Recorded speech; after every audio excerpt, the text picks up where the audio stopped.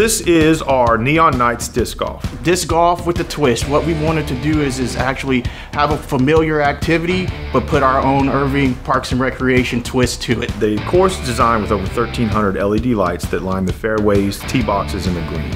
Wow. Be prepared to have a good time.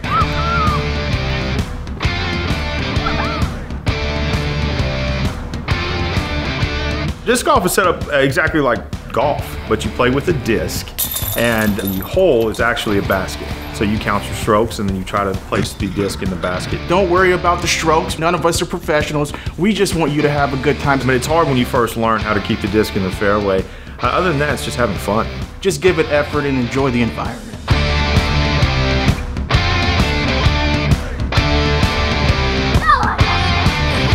We spend every day trying to figure out ways to bring people together.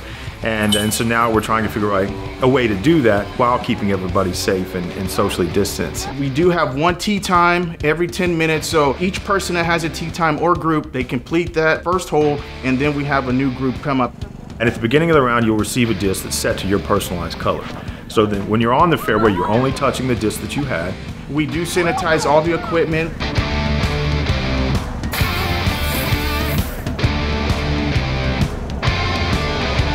Our community is looking at recreation staff and recreation as a whole to be an outlet when there's so much stress coming from other directions. So what we've been giving the green light to just be innovative, pivot and be flexible and put a twist to activities.